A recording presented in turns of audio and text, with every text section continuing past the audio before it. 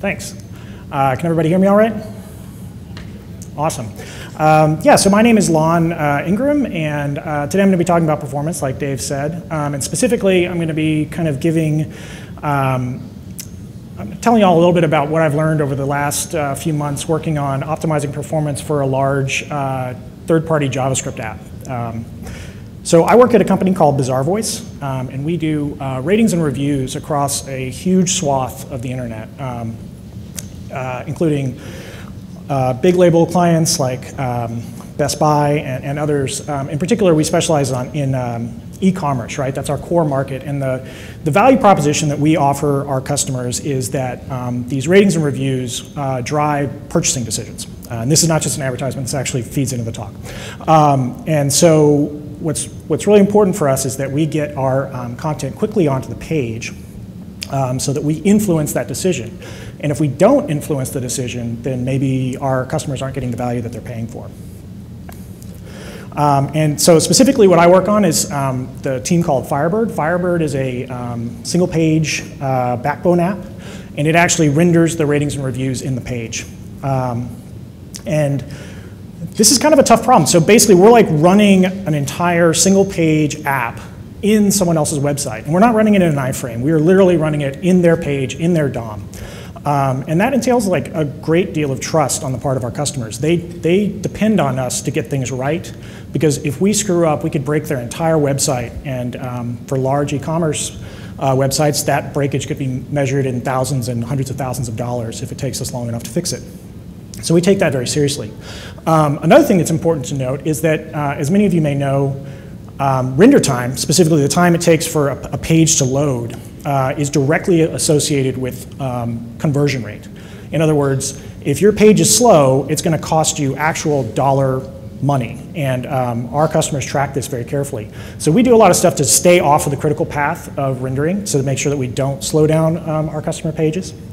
But we still have to be fast, because if the user makes a purchasing decision or decides not to purchase before we manage to render to the page, then we haven't influenced that decision, and we're not providing the value that we are promising our customers. So the organization of this talk is basically that I'm going to give a sort of my one weird trick for performance optimization, which is to follow a rigorous and careful method. And then I'm going to do a case study of some network optimization that I did earlier this summer. So what is performance optimization? The way I see it, at its core, performance optimization is about resources. It's about recognizing that you're using resources inefficiently. Resources include things like the CPU. For example, if your code is slow, really what you're doing is you're not using the CPU efficiently. Or maybe you're not using memory efficiently. Or maybe you're not using the disk efficiently. It kind of depends. So you identify those inefficient uses of system resources. You come up with some ways to improve it, right? It's definitely an art. There's just a huge, broad range of things you can do at any one moment in time to improve or try to improve the performance of your web app. And picking which thing to do is actually really quite difficult. So the art of performance optimization is sort of knowing where to look, knowing how to choose the values that you try first. But it's also a science. If you're not careful and rigorous with how you do your performance optimization, then you're going to have a really hard time, because you're going to change things in ways that you don't understand. You're going to break stuff, and it's going to be really frustrating. So the major activities of optimization, the way I see it, is that you first got to set some goals. You have to come up with an abstract understanding of your application, and I call that modeling, or I don't call it, lots of people call that modeling. You need to instrument your apps so that you get some actual real-world data, both in the lab when you're doing synthetic stuff, and also from your users, in their real-world users in their browsers. Using the information that you get from these three parts, you're going to identify some optimization opportunities. And then what you really want to do is you want to design an experiment. You don't want to just make a change and then see what happens with your users on the live site, or at least that's not the way that we approach it at BazarVoice. What we do is we actually try to design a scientific experiment, or scientific-ish experiment, run that, and then analyze the results, and then decide what to do from there. So let's talk about setting goals. This is the first thing you got to do, right? Like it's really hard to start anywhere else other than to say, like, this is where I want to go. An important thing about goals is that they've got to be attainable. We had a client who contacted us and said that, we think you're not fast enough. We really think that you should be able to render reviews in the page within 30 milliseconds. And this is just a totally unrealistic idea, right? Because the actual, just the latency to download our file from Akamai is going to be often higher than 30 milliseconds. Never mind actually running any JavaScript or doing anything to the DOM. So that's just a total non-starter. So you got to set attainable goals. The next thing is that goals shouldn't be arbitrary. You shouldn't just be optimizing things to optimize them. Unless maybe you're John David Dalton and you're working on Lodash, in which case, go for it. And that's, that's not actually arbitrary, right? Because Lodash is used by thousands of websites. And so when he makes a small 1% improvement in the speed of, say, map, that directly affects lots of people because people are running map a lot. But that's not usually the case with your app. So you want the choices that you make about performance, they need to be driven, they need to be grounded in reality, and they need to be grounded in business requirements, or perhaps in the experience of your users, how they actually experience your app. And the reason for that is basically just so you don't waste a lot of time optimizing something that doesn't actually matter to anyone, because optimization is slow, it's expensive in terms of developer resources, and demonstrating that value to your boss and your boss's boss, you need to be very careful about making sure that you do that, or you're going to get pulled off of it and put on something else. Finally, your goals have to be measurable. If you can't measure what you're doing, it's not real when you're doing performance optimization. You need to be able to tie actual numbers to the things that you're doing. So, sorry, math is a requirement. Okay, so the next thing you need to do is develop an abstract understanding of your web app. The details of applications are so complicated that really you have to take a step back at a higher level. And not just do that, but you also need to tie it to a sort of mathematical representation. And what that means is you need to figure out what are the variables that contribute to the performance of a particular thing that my app does. Like in our case, what we're going to talk about later is downloading our application JavaScript and CSS and rendering it in the page. And so what are the things that affect how that happens, the things that I can affect, and the things that other people control that can affect how long that takes. And you build up basically an equation. In that equation, you plug in your values, and out at the other end of it comes a number that tells you how the prediction of that model for how long it's going to take to complete the operation. The thing about models is models are not real, right? They're abstract. They don't truly represent reality, but that doesn't matter. And in fact, that's maybe a good thing in a lot of cases because reality is very complicated. Good models allow us to make predictions about the world, and those predictions aren't perfectly precise, but they're good enough for us to make decisions. And so we'll talk more about that later. The next thing you need to do is you need to instrument your app. So what does instrumenting do? Instrumenting basically means you need to be actually gathering real performance timing data in your application. And that's the first part, is the gathering of the data. And then the second part is to actually report that back to your server somewhere, or someplace where you can access it and analyze that data. For gathering the data, I really like the user timing API. It's nice in a couple of ways. Number one, it provides sub-millisecond precision, which is, if you've ever done this sort of work before, that's a really nice thing to have. We didn't have it for a very long time, which meant that if you ever tried to measure anything that was less than a millisecond, the browser would either report 1 or 0, and just really not very helpful. The other thing that's nice about it is that it's pretty well supported cross-browser, with the exception of Firefox, I believe. And it's also really easily polyfillable. So there's a really good polyfill out there for it, and I'm linking to it from my slides. And so you can pretty much deploy this with all your stuff across all browsers and start gathering data, and it's really nice. The other thing that's really nice about it is that the good developer tools out there are keyed into user timing, and they actually will feed the data that you gather into their visualizations and their reports. So in Chrome DevTools, for example, if you measure some duration in using the user timing API, it'll actually show up on the timeline tab in the waterfall diagram, which is really helpful. The other one like that is Web Page Test, which is a server-based performance analysis tool, which is really useful for analyzing how fast your web page is going to load. It's not as useful for us, for Firebird, because a lot of the things it talks about have to do with the initial page load of the host page, and we don't have a whole lot of control over that. We just sort of like get injected into the page at some point. But what's nice about it is that it actually listens for user timing API data and includes it in the report that it generates. So the next step is harder. And that's actually getting that data from your application, from the user's browser, to some place where you can have a look at it. The reason this is hard is because it's often your requirements are very specific to your needs. There's sort of three broad ways to go about this. There are fully hosted solutions. Google Analytics is probably the most well-known one. You can definitely emit custom data to Google Analytics and graph it with all the other stuff that you get through that system. Splunk has a hosted solution. Splunk is really nice, particularly if you're going to be emitting like errors and logging to the server, because Splunk will integrate that stuff together. The other thing you can do is you can self-host, and there's some cool off-the-shelf software that does this. A really good example is StatsD from Etsy. And that's just a system that's designed to take UDP performance timing data, and it generates, it sends it to Graphite, which is a way to generate time series. The bummer here is that you have to host it yourself, right? Like they don't offer a hosted solution because they're in the business of shipping macrame and stuff like that, and not in hosting these sorts of things.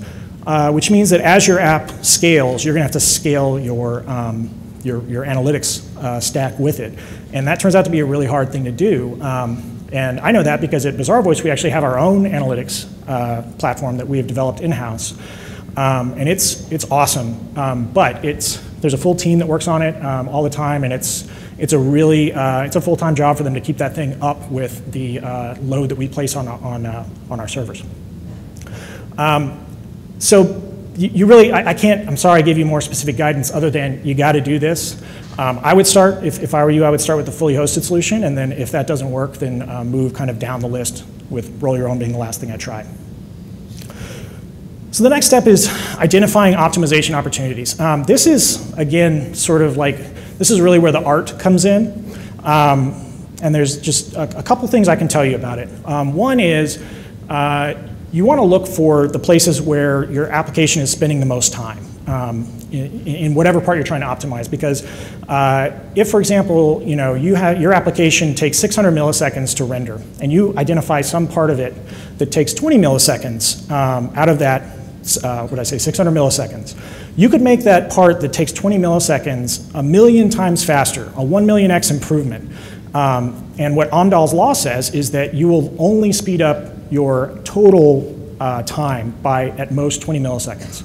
So it's probably not worth your time. Or maybe it is, and that's the other thing about Amdahl's law that's kind of rough, is that a lot of times, particularly in mature applications, there isn't some like huge bottleneck you can identify and take care of that and make everything twice as fast. Instead, there's lots of little bottlenecks, and you just sort of have to prioritize them and tackle them one after another, which takes a lot of time and can be very frustrating. So, the other thing is that as part of identifying these things, you really need to prioritize things that you have an idea of how you might be able to fix. In other words, you really need to look at the different opportunities that you have, and then just pick one that you really think you could actually tackle in some reasonable amount of time. Once you've chosen that thing, it's time to design an experiment. And this is just the experimental method that we all learn about in school. You ask a question. So a question might be, if I cache the intermediate results of a particular calculation, will it make anything faster? Then you form a hypothesis. The hypothesis is of the form like, caching the intermediate results of this calculation will reduce the total calculation time by half. And then you test it. You design an experiment, which basically means you try, you run it a bunch of times without doing the caching, you run it a bunch of times with the caching, and then you compare the results. You analyze the collected data and see if any actual improvement was made. And if an improvement was made, great. You fixed a problem, it's time to move on. A good experiment is, number one, focused. And what that means is you should be trying to only change one thing at a time. Because if you change a lot of things, then it becomes really hard to know what actually caused the effect that you're seeing. So if at all possible, you want to change exactly one thing. And the other thing that's a good experiment is repeatable. And at a minimum, that means you need to document what you're doing, maybe in a text file, but ideally in a script, so that you can say like grunt perf experiment 1, 2, 3, and it'll run 15 trials or however many it is and spit out your results. That's kind of further down the road, and we're still working on getting there Bazaar Voice ourselves, but it's definitely a good ideal to have.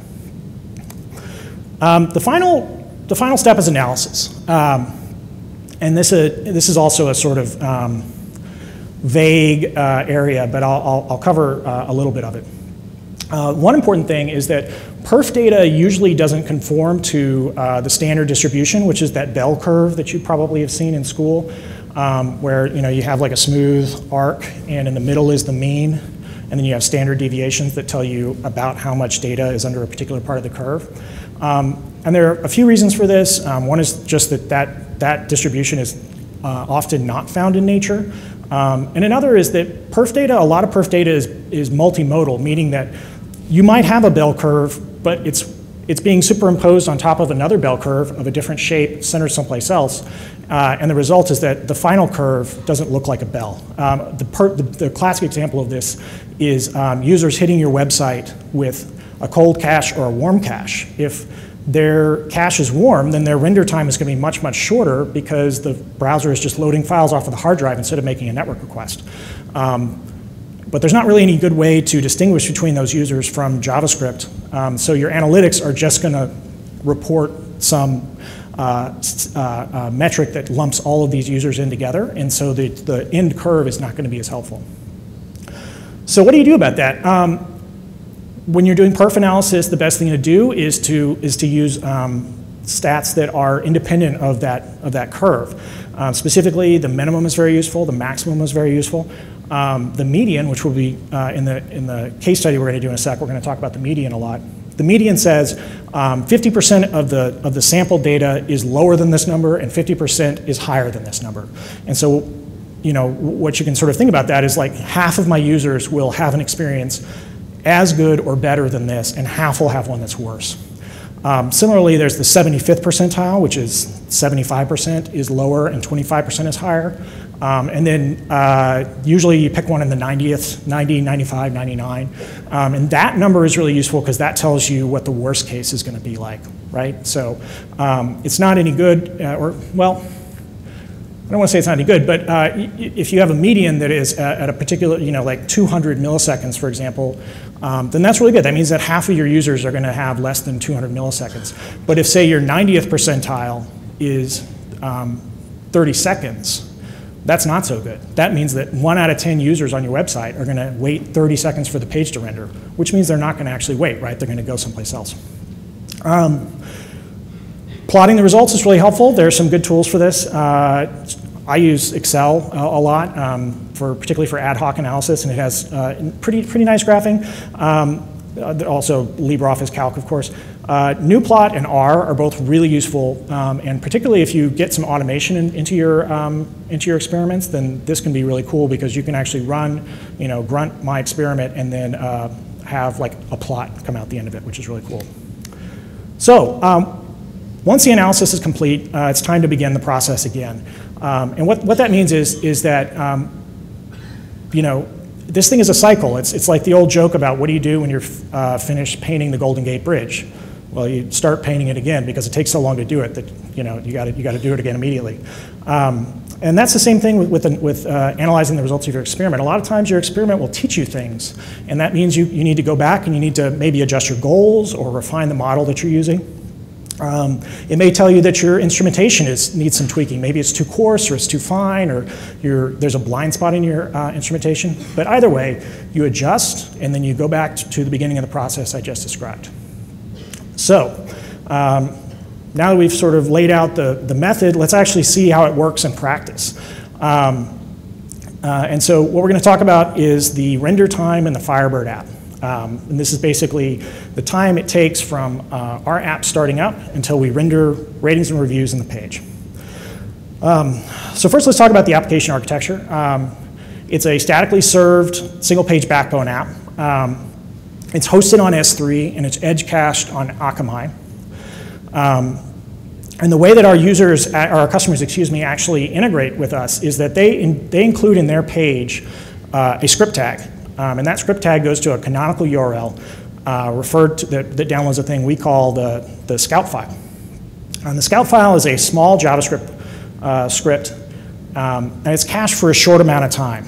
And among other things, what it does is it injects a link for the styles that we're going to use, and it injects a script tag for our actual application JavaScript, which is much, much larger, on the order of 230 kilobytes gzip. And it fetches that from a versioned URL. So when we release a new version of our code, that version changes. And so what we do is we cache that URL, or we tell the browser to cache that URL essentially indefinitely. So it's like 3 years. And the cool thing about this architecture is that it gives us a really nice trade-off between being able to unilaterally push out updates and fixes to our code. At most, the user is going to have to wait 10 minutes to get a new version of the code when we push it out. And it does pretty much the best we can to optimize for the user having a warm cache when they hit our page. When the application JavaScript comes down, then it renders the ratings and reviews in the page. There's also an API request out to our platform that happens, and I'm not going to go into details about that, mostly because it sort of muddies the waters with respect to this model. So let's just ignore it and assume that the data is already there. So what's the problem? This all sounds really great, and in reality it is. The design of Firebird laid like a really good foundation for having a high-performance single-page app. And it does that by having this minimal number of highly cacheable requests. But so we got that in place, and then we started adding features. And the focus was very much on building the app out and adding more and more features to it and providing new functionality to our customers and our users. And performance was not prioritized. And as a result, over time, the render time sort of crept slowly up and slowly up and slowly up. And so when I started at Bizarre Voice in the spring, my lead, Rebecca Murphy, asked me to take a look at this. And so that's what I did, and we're now going to sort of talk about what happened next. So first we set some goals. The median render time back then was, let's say, around 1 second, which isn't great. A lot of times we were waiting for the API requests, a lot of times we weren't. And so we set the goal of reducing that render time in the near term, the near to moderate term, by 5%, which works out to about 50 milliseconds. And it seems like it should be easy to attain, but it's pretty tough. And in the long term, we set a much, much more aggressive goal, which was to cut our median render time in half. And that's more on the order of a year from now. So we got a goal. Let's talk about a high-level model for Firebird itself. Basically what happens is that there's sort of 5 phases to to rendering Firebird. The first part is we wait is the time until the scout file actually runs, is requested by the browser. And that's a thing we don't actually have any control over. And that's something that's going to come up with y'all when you're doing your performance optimization as well, is that there are going to be parts of your model that you won't have any control over. In this case, we don't have any control over it because this process happens when our customer's website injects the script tag into the page. And it might do that in the head, it might do that at the end of the body. In some cases, they wait until the load event fires and then dynamically inject our script. They do whatever they think is the best for their situation, and we offer guidance on what we think is the right move for performance, but at the end of the day, they decide and we can't control it. Once that happens, the browser fetches the scout file. That's another phase. The scout file is downloaded and parsed and compiled and executed by the browser, and it then fetches the rest of the app. And then that's the next phase. And so it takes some time to fetch the application. Basically, we try and pull this thing down from the internet. And then finally, once the app is actually there, it's going to run for a while, do some JavaScript-y stuff, and then it's going to eventually take the API data, run it through some templates, and drop a bunch of HTML into the page. And that's the final phase of the render process. So today what I'm going to sort of really focus on is the fourth step, which is t-app fetch, the time it takes to actually fetch the application. And so this model I just outlined is really high level. It doesn't actually tell you anything about how any of this stuff works. It just lists a bunch of things that happen. So let's make it a little bit more concrete. Specifically, what we're going to talk about, we're going to right now derive a model for fetching a file, fetching the rest of the application over the network. So I think we all have, like, when we first start out, this sort of like intuitive model of how network requests work, right? Like there's like the size of the thing you want, and then there's the size of the pipe that you have that you're going to pull the thing down by, and you basically just divide one by the other, right? Like I want this 100 megabyte file, I have a 5 megabyte per second connection, so it's going to take me, what, that's 20 seconds to download the file. And for large files, this actually is a pretty correct model, but for small files, actually maybe not so much, but we'll get to that in a sec. So here's that model actually instantiated into a mathematical formula. We specify the payload as bytes with the symbol S, and the bandwidth in bytes per second is W, and the time it takes to download a file is the size divided by the bandwidth. This is simple, but it's also like, it's really wrong. Bandwidth measures essentially how fast a sender can put data onto a wire to transmit to somebody else. What it doesn't measure at all is how long it takes that data to move from the sender to the receiver. And that's actually turns out to be a really key value, particularly for smaller files. So our model doesn't account for this, which, and what that thing is called is called propagation delay or latency. And that is the time it takes a message to travel from the sender to the receiver. And there are a couple important things about propagation delay. First, it approaches the speed of light. And in fact, this makes a lot of sense, right? Because a large part of your packet's journey is going to be over some fiber optic backend where it's literally light going down some glass tube. And the more important one from our perspective is that latency is a function of distance between the sender and the receiver. It doesn't have anything to do with how big the file is. And so that means you could be sending a 100 megabyte file or a 10 kilobyte file, and they're going to have the same latency end to end. So let's put latency into our model, and I think this will start to illustrate a little bit better where I'm getting with this. So we add a new variable P, which represents the propagation delay between the client and the server. And so the client is going to have to send a request for a file, and then the server is going to send back a response that is the file. And so we have to pay that propagation delay twice. So we plug that into our model. Now we have T equals 2 times P plus S divided by W. And let's actually work this out as a real quick example. Let's talk about, we're going to have a 40 kilobyte file for bandwidth, 21.2 megabyte or megabits, excuse me, per second, which works out to about 2.5 million bytes per second, and a latency of 17.5 milliseconds. I pulled these from, there's an FCC government report. I'll link to it in the slides. And so what you end up coming up with is that it's going to take 50 milliseconds to pull this file down, according to our model. And one thing that's important to note is that second to last line, on the left-hand side, that's 35 milliseconds just of latency. So fully 70% of the time it takes to download this file is latency. It doesn't have anything to do with the bandwidth. You can make the bandwidth infinitely fast, and it's still going to take at least 35 milliseconds. But it's worse, right? Because we're not actually just like sending these files back and forth. We have to, like, we're making an HTTP request, and HTTP goes over TCP. So what is TCP? TCP is a core network protocol. Its inventors, Paul Irish and Alex Sexton, claim that, like NPM, it doesn't actually stand for anything, but we actually know that it stands for taking care of packets. TCP provides like a reliable connection, which means that the actual upshot of that is that every single packet has to be acknowledged. And it offers a connection-oriented delivery of these packets. And what that means is that you have to set up a connection from your client to your server. If you're going to send TCP between any 2 points on the internet, those 2 points on the internet actually have to set up a connection between each other and maintain that connection. And that connection requires some overhead, which I'll talk about in a sec. Specifically, the process of initiating connection takes a round trip to the server. So we have to send a message to the server has to respond with another message, and now we have a connection.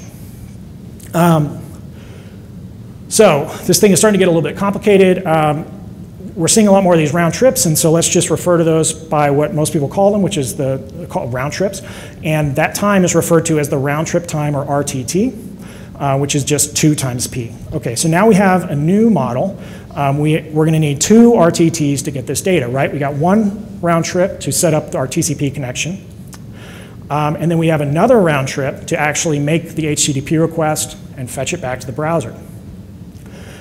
So this adds another 35 milliseconds to the time that it's going to take to fetch this stuff, right? We've added one round trip. A round trip is 35 milliseconds. So now 82% of the time that it takes to fetch this file is due to propagation delay. But it gets worse. So the other thing that TCP does is it deals with congestion in the network. And it does this in two ways.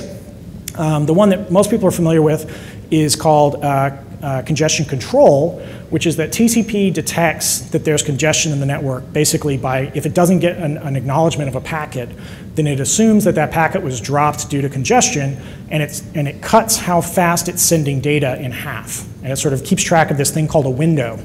And that cutting it in half is called an exponential backoff. But that's not what I'm going to talk about. What I'm going to talk about is the other thing, the lesser known thing, which is congestion avoidance. And that is that during the very beginning of a TCP connection, the sender maintains a different window, private, unadvertised window. And it artificially limits how much data it will send until it starts getting acknowledgments back from the distant end. This thing is called a congestion window, or C-wind, and it's typically 4 to 10 packets. And so that works out to about 15 kilobytes on most computers. And what happens is for each so you send, if you have a long enough latency in the pipeline, then the sender will transmit 10 packets, and then it'll wait for acknowledgments to come back. And each time it gets an acknowledgment, it'll increase its C-wind by 2. And the upshot of this is that essentially every RTT, you're going to double your C-wind. So what does this mean? Like, why am I telling you about all this? Here's what I'm trying to tell you, which is that during your first RTT, your bandwidth is artificially constrained. Like, you could have a gigabit connection, but during the first RTT, you're only going to get 3.4 megabits per second. And the way that I come to this number is you're sending 15 kilobytes, and you're waiting, that's the most you will send during that first RTT, and RTT in this case is 35 milliseconds. You divide that out, you get 3.4 megabits per second, which is about 16% of the available bandwidth from my example. For large files, for long connections, this doesn't matter, right? Like, this is just the first few milliseconds of request, and who cares?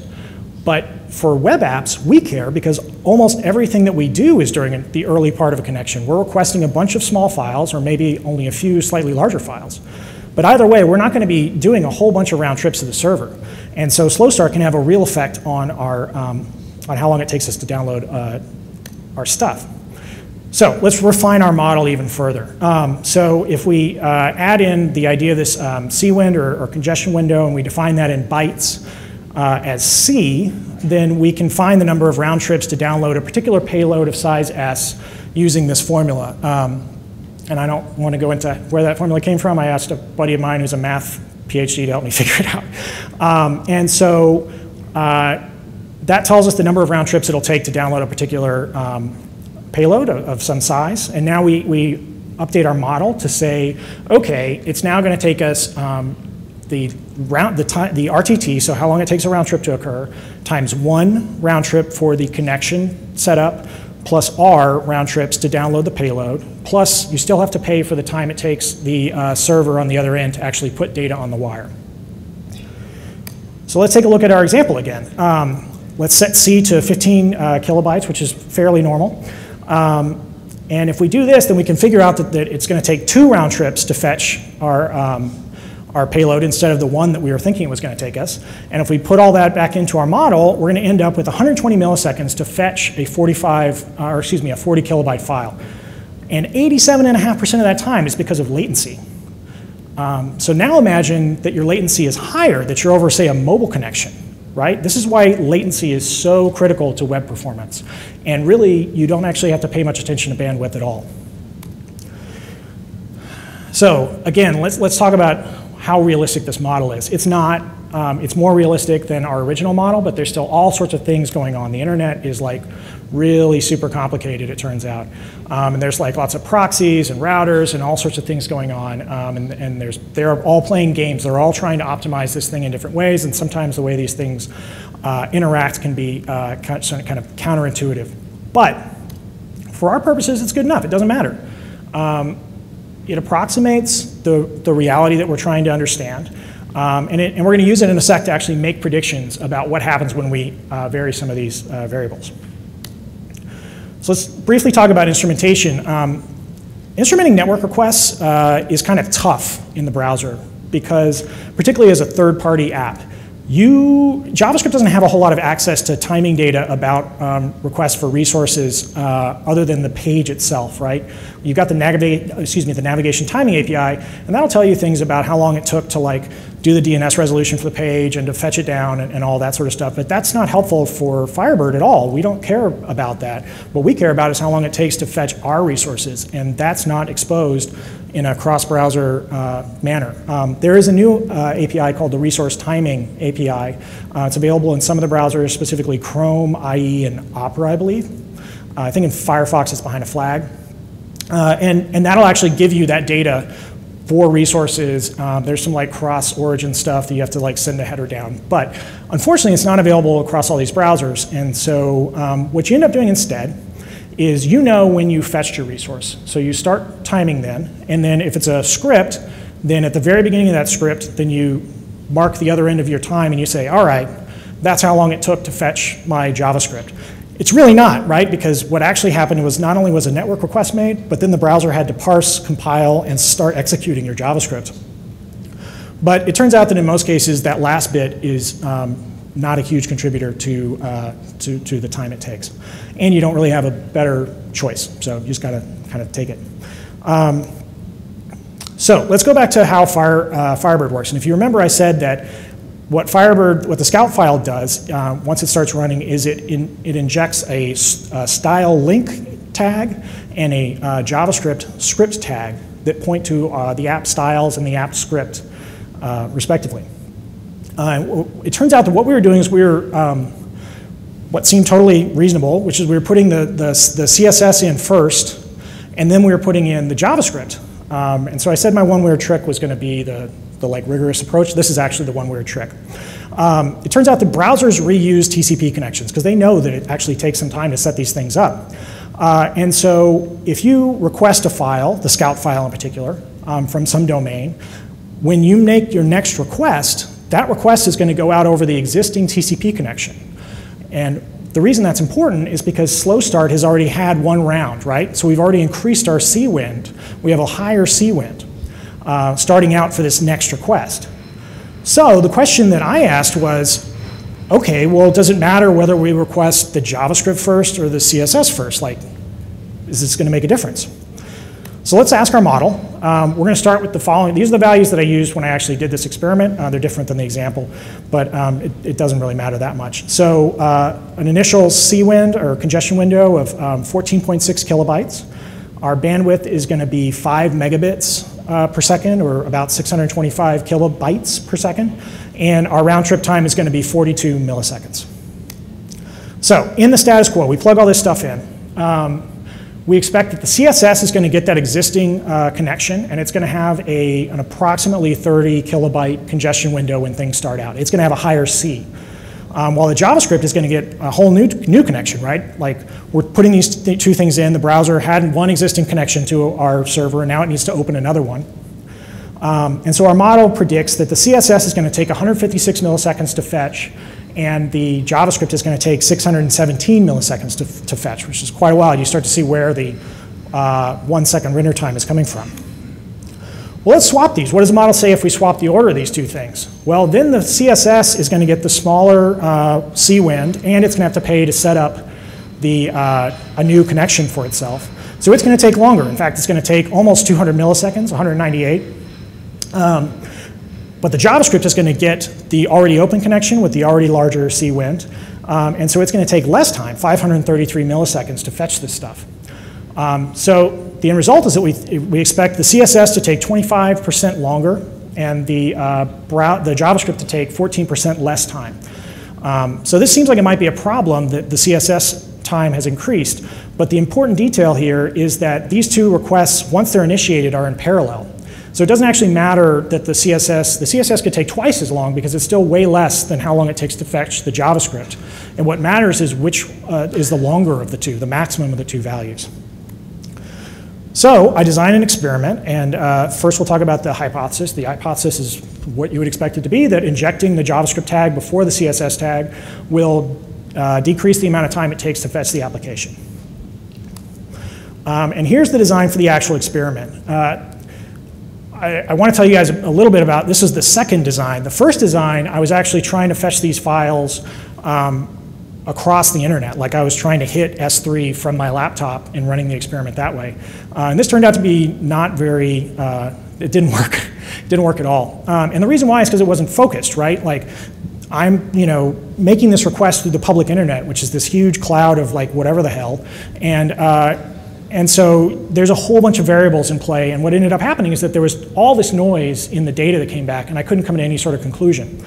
So I realized, no, you got to like do this locally in your laptop. So that's what I did. I set up a web server on my laptop, and then I used a program called Charles Proxy. There are other programs, I believe it's called IPFSW or something like that. That's a command line program on OS X you can use to do this sort of stuff. But what I did was I throttled the bandwidth on the connections to that web server. I set an artificial latency on the connection, so basically Charles would hold on to each packet for some amount of milliseconds before it forwarded it on. And I set the MTU, the packet size, to 1460, which is where that 14.6 kilobytes comes from. I ran 10 trials in Chrome because I wanted to be able to use the resource timing API. And here's what I got. So the status quo is on the left, swapped is in the middle. And what ended up happening is that, as we expected, the CSS took longer to download. It took, in fact, about 40 milliseconds longer, or about 22% more. And the JavaScript took a lot less time to download. It took about, actually it didn't. It took a little bit less time to download. It took 20 milliseconds less, which is about a 3% improvement. Which, if you recall, we were actually expecting a 14% improvement. So here's where we come to the analysis part of this whole thing. What happened? Why? We expected 14, we got 3. What did we miss? So what I did was I used a tool called Wireshark, which is a network analysis tool, and I actually looked at the network traffic between Chrome and my web server. And it turns out that Chrome does lots of clever things because it's from clever folks. And when they see that you're opening a TCP connection to some domain, they will speculatively open some other ones, thinking that you're probably going to download more files, so let's just go ahead and pay the connection time up front. And so what ended up happening is that the model was inaccurate. Like the second request didn't have to pay an extra round trip to set up the connection because the connection was already set up. So when you plug that into the model, you end up with 7% instead of 3%, which is a much more reasonable delta between the two. It's still like 50% off, a little bit more than 50%. And so here's where sort of the next phase of analysis, the meta-analysis, comes in, which is, is it worth the time that it would take to sort of drill down and figure out why it's 3 instead of 7, and also to try it in other browsers and maybe run more trials? Is it? In this case, we decided not to. It turned out to be a really low-risk change. I mean, we're just swapping the order of these two things. And really, all we cared about with running this experiment was to make sure that we weren't going to make things worse. And once we established that we weren't going to make things worse, and in fact we're going to make some modest improvement, we made the change, we shipped it, we moved on to the next thing. And that's an important thing you need to think about when you're, even if we had shown the expected improvement, if there had been a high risk associated with the change, if we were worried that it was going to break code on particularly on our customers' websites, or it was going to break our code occasionally, then you got to think about whether or not it's really worth making that change. So that's pretty much all I got for you all today. The main thing that you want to think about with this stuff is that you need to be rigorous in your approach. You need to gather lots of data. You need to set good goals. And you need to be continually thinking about how you can improve your performance. And I'll take questions if anybody has any.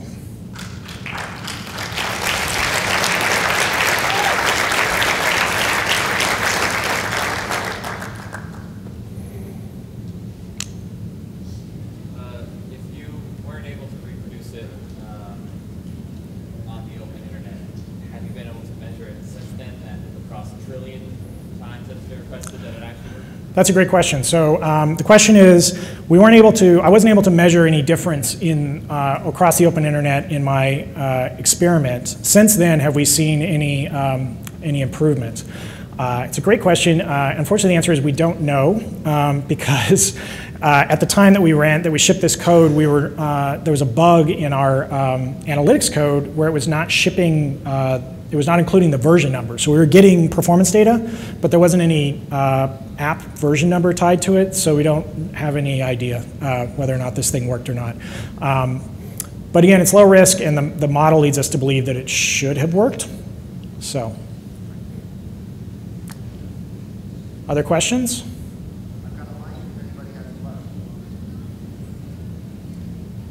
Come on, don't let them off that easy. I've got other weird stories I can tell if we don't have questions. I think I've got more time. Questions, please. Yes. Like what percent of your development effort? Just want to make sure it's on recording. Yeah. What percent of your development effort as a team is geared towards these performance experiments? Are there specialized folks like yourself that are spending 50 or more percent of your time on optimization, things like that? How do you spread that around? That's a great question. The question is, what percentage of our team is working on performance?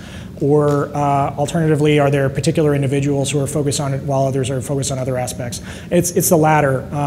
I work for a sub-team called the Tooling Support and Frameworks team that is focused on these sorts of problems, solving sort of non-product related engineering problems. And I'm the main person working on performance, and I would say that since I started in February, that's what, like 7 months, I spent about half my time working on this. This particular experiment took me about 3 days to sort of derive the model and nail all the stuff down. Whether or not that's really a good payoff is debatable, but one thing we got out of it was the model. So we now have this detailed model, and I've only shown you a small part of it, a detailed performance model of how Firebird will perform, and that allows us, if we want to make other changes, to make predictions about what's going to happen with those changes. And the model has actually given us some other ideas about things we could do. In particular, we're looking at maybe breaking our application JavaScript into 2 files, since even though that would require opening another connection, it turns out that connection's probably already open, and we may be able to download the 2 halves of the files in parallel and cut our time very substantially to download the 2 files. So that's an example of how things can pay off in ways you don't expect. Any other questions? Other questions? Don't be shy. I have a question, Lon. Yes. There's studies that show response time and performance make a big difference to companies that have products that are profit related. So Amazon says that they can load their page faster, and I didn't know if you had given those stats in your talk. But is that when you talk about metrics and whether it makes a difference? Do you have some ideas or thoughts on how you would make that argument? Like if somebody says, 3 days, why did we waste 3 days of time just to save a few milliseconds? Yeah, so there are definitely a lot of studies that show that there's a direct correlation between how long it takes a page to load and render and conversion, which basically meaning the percentage of users who actually make a purchase on the page. And so you can make that argument for sure. In our case, it was a little bit of a second order effect because the value that we offer is to lift conversion, right? To say like, you'll get better conversion because of this awesome user-generated content, because people really do pay attention to reviews, and reviews generate, or they raise conversion. And if we weren't being seen, then we weren't affecting that. But yeah, so that's the argument that I would make. But again, that comes back to when you're setting your goals, the goals need to be grounded in reality. And so at the end of the day, it comes down to what the business feels is a priority. Performance optimization is expensive. One argument I would make is that it's a lot easier to do it at the beginning of a project than at the end of a project. Firebird is now a very mature app. It's a very complicated app. And so that limits our opportunities to do a lot of optimizations because a lot of them would be really disruptive and are scary from a testing and quality assurance perspective. All right, other questions? Oh, right here.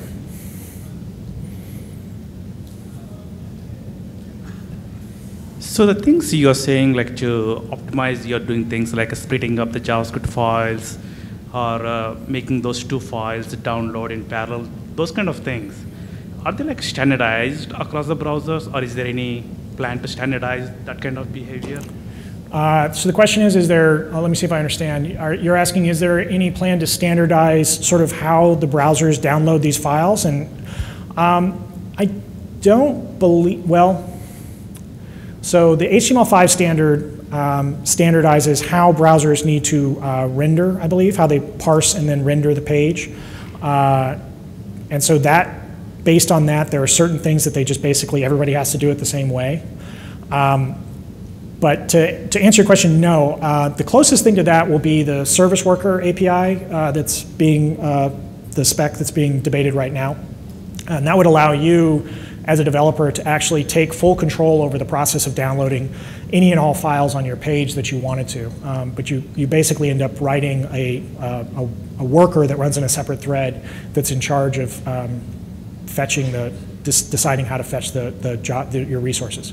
That's a really bad summary. Go read about it. But